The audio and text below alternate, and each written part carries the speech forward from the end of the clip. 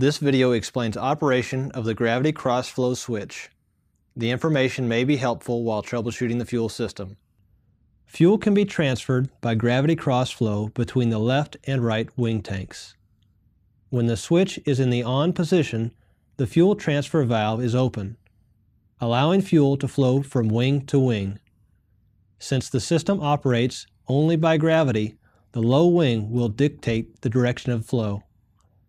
When the switch is in the off position, the gravity crossflow valve will close. It is not recommended using this switch on the ground. If the gravity crossflow valve were to be open and left unattended, fuel would continue to flow to the low wing and eventually overfill and vent out the wing.